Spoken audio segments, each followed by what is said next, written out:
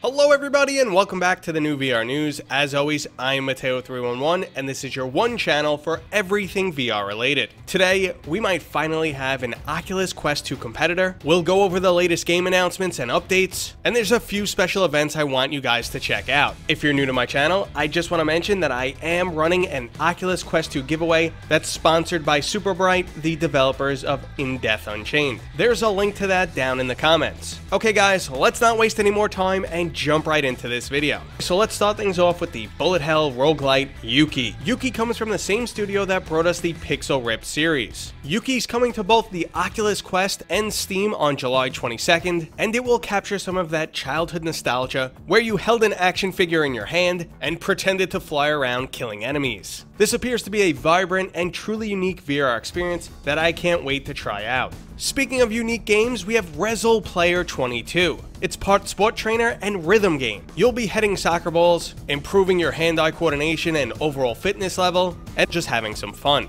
Rezzil Player 22 is coming exclusively to the Oculus Quest later this summer. So next up, we got a surprise announcement from Sony's State of Play. We're finally getting a sequel to Moss. We currently do not have a release date to Moss Book 2, nor is there confirmation that it will be on any other platform besides the Sony PlayStation VR, but if there is some exclusivity involved, I expect it to only be a timed release. The original Moss was an absolutely amazing puzzle platformer with an undeniable amount of charm available on all major VR platforms. I'm expecting Book 2 to deliver an even better experience, and I can't wait to try this game when it's available. I waited way too long to try the original Moss, simply because I thought a puzzle platformer with a mouse protagonist would not interest me, but I was dead wrong. Speaking of being wrong, my original opinion of both Synth Riders and OShape was not very positive, but man have those games come a long way. There are 5 new songs available for both OShape and Synth Riders, and if you don't already own these games, you could pick up both titles for only $15.30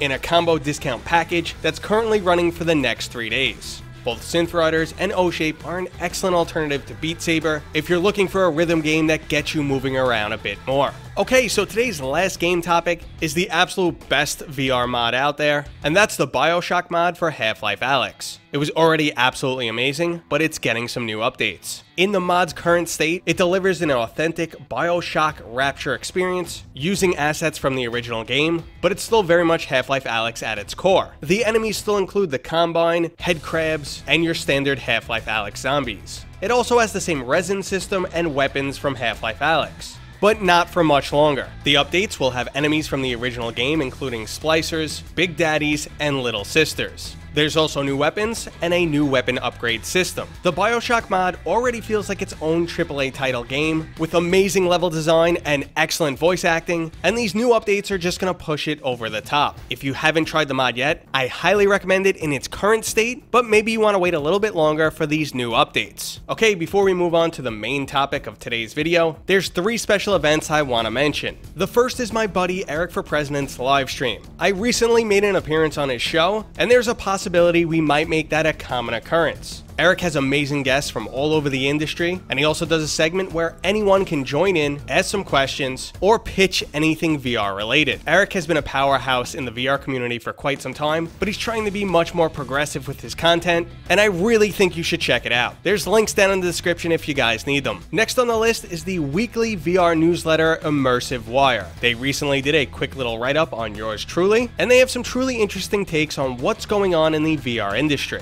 There's a link down in the description to both my Q&A and also the subscription page for Immersive Wire. Okay, our final special event is Season 3 for Dash League. Dash League is a competitive hyperdash organization. Their current Season 3 prize pool is $5,000 and growing. There's 35 teams and over 300 players, and they have training for people who are just getting into the game. So if you think you have what it takes to play hyperdash at a competitive level, or you just want to learn to get better, go check out the Dash League. There are links in the description, and signups are open from now until August 29th. Okay, so let's move on to some hardware news and talk about the Lynx XR2. Now, this is the only other standalone headset besides the Oculus Quest that is targeting the consumer level. It's also a hybrid AR and VR headset. Previously, this headset was going to cost $1,500 and would be targeted at enterprise alone. the company has now shifted gear and is looking to bring the price down to only a few $100s. They were able to significantly lower their price by modifying the existing lens and removing the need for eye tracking. From a spec standpoint, the headset is comparable to both the Oculus Quest 2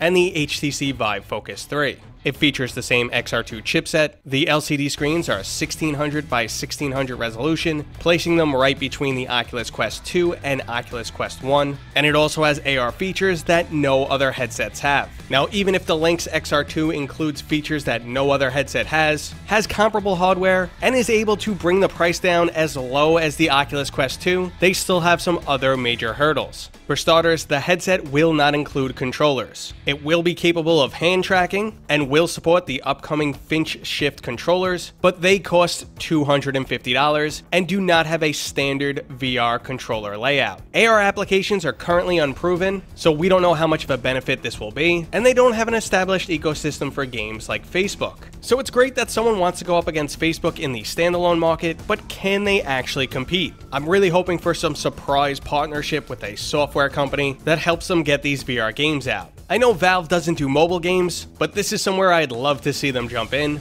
and then we would finally have some real competition. If you're interested in this headset, they have a Kickstarter coming in September, and the headset is scheduled to release sometime next year. Obviously, I'll try and cover this headset when available. I'm trying to keep some high hopes here, stay as optimistic as possible. Who knows, maybe the stars will align. They have that ecosystem partnership, they deliver some killer AR applications, and games end up running just as well on this headset as they do on the Oculus Quest. If that ends up being the case, we'll finally have some competition to Facebook. But let me know what you guys think down in the comments. Okay everybody, that was today's new VR news. I hope you enjoyed it. If you did, don't forget to give me a thumbs up. If you're new here, please consider subscribing. And as always, I'll see you guys on next time.